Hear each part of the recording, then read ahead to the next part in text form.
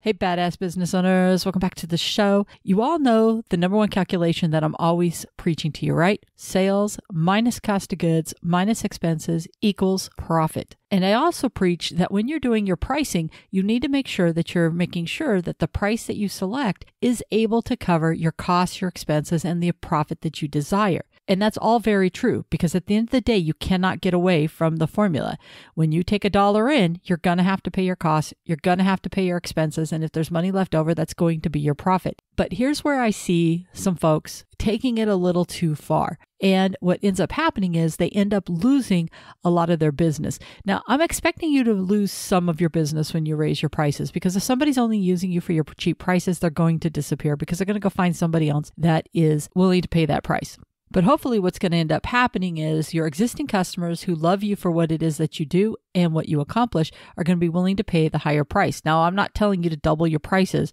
That's not what I'm saying. But in most cases, when you go up $5, $10, $20, most people aren't going to leave if they feel that value is there. So if all of a sudden you're losing everybody, and I mean everybody, or at least a large chunk, not just onesie twosies, not just 20, 30%, but more than that, more than half of your clients are disappearing, I want you to take a pause and I want you to step back for a second, because what may have happened is you overshot. You may have gone up too far, too fast. And typically where I see this is usually in one of two areas. One, when I talk about the fact that you need to cover your costs, your expenses, and your profit, sometimes we want to make a lot of profit. So the number we key in for profit is much higher than probably what it should be. Let me give you an example. Let's just say that your costs run you about $50. And when you look at your expenses and you run the numbers, you're like, oh, my expenses are running 30%. I want to charge $100. So that means I got to put in $30 for my expenses and my profit's going to be $20. That's all true. The math works out and your new price could be $100. But here's where the challenge comes in. If you're going from $60 to $100, that might end up being a huge jump for some people to swallow. I want to make sure I really get this across to people. Yes, you need to cover your profits that you want.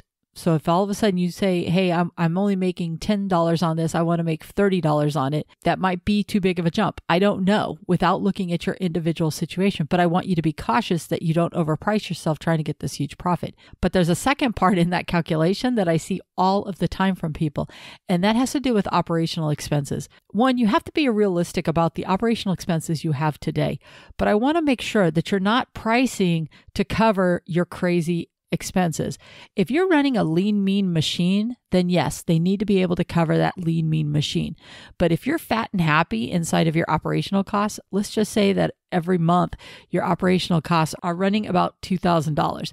But if you really get in there and you get lean and mean, it's probably going to be closer to $1,500.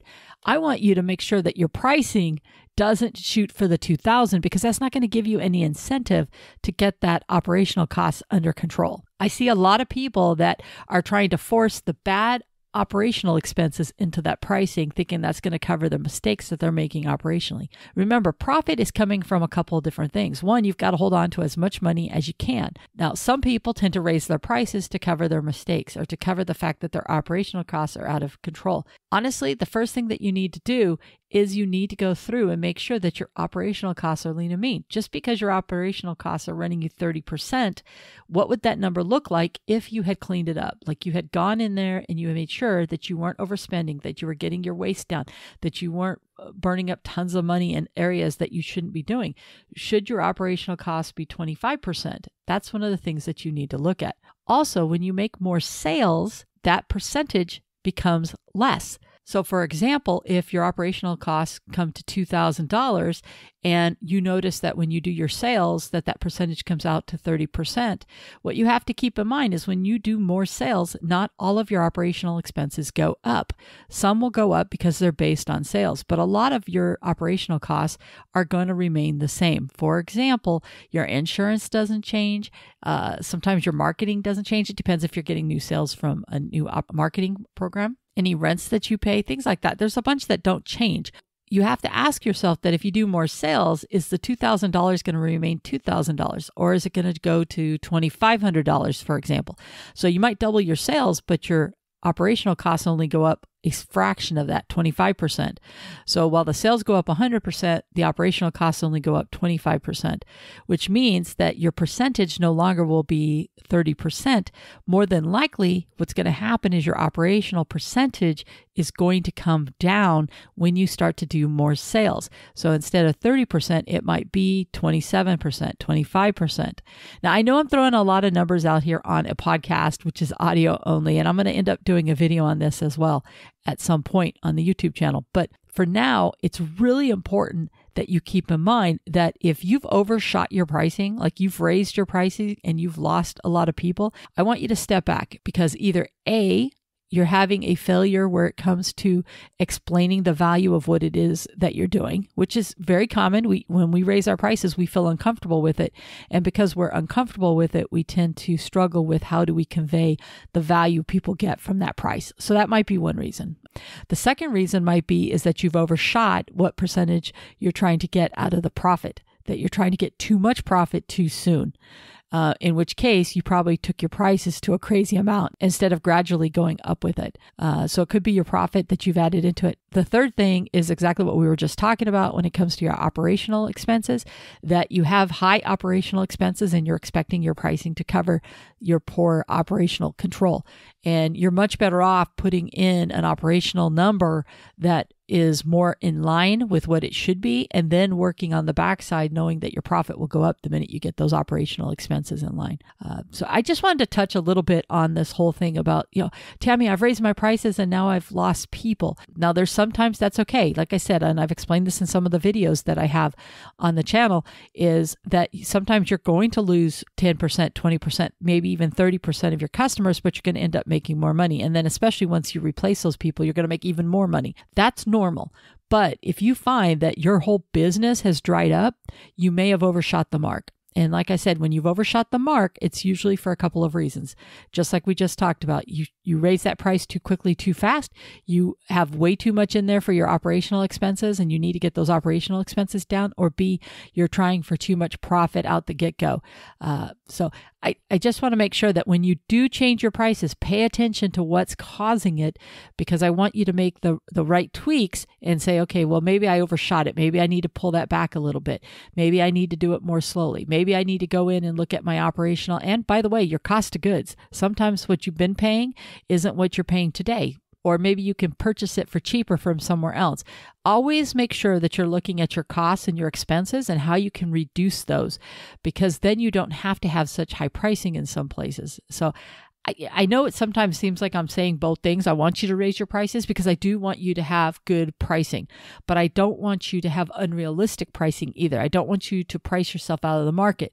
For example, if all of your competition is at $50 and all of a sudden your numbers are telling you need to be at $100, it's not that I want you to back at the 50, but maybe 100 is way too far, because you can't be so far ahead of your competition from the get-go without building that brand trust and loyalty where people know out in the community what they get by using you.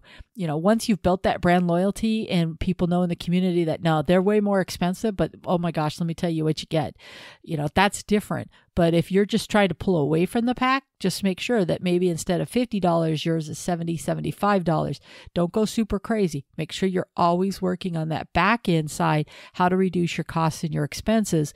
So this way you can find the right sweet spot for that pricing. And then as you continue to grow that brand recognition and what you're doing, then you can continue to pull that separation between you and your competition even more so, because you've built that reputation out there. So I just wanted to touch on this a little bit because, like I said, I've been having some conversations lately with some people, and I just want to make sure that we know that pricing is not an exact science. It's not a plug in the numbers and get the price.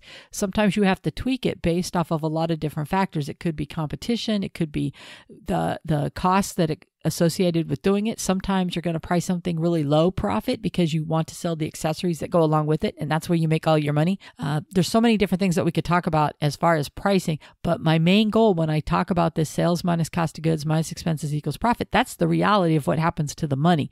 How much you make is going to be based off of how well you control those costs and those expenses, and if that item is meant to make a lot of profit, or if is it a loss leader where it's bringing in people And the goal is to sell them all the other stuff, which is where the money's made. So just keep in mind that it's not an exact science. You need to tweak and change all the time. You need to make sure that you're not overshooting. You need to make sure that you've got the right realistic numbers in. And eventually you're going to come up with some pricing that really works really good. But I just wanted to kind of cover that today. And hopefully that makes sense for the people that's meant to hear it. And I will talk to you on the next episode. Bye for now.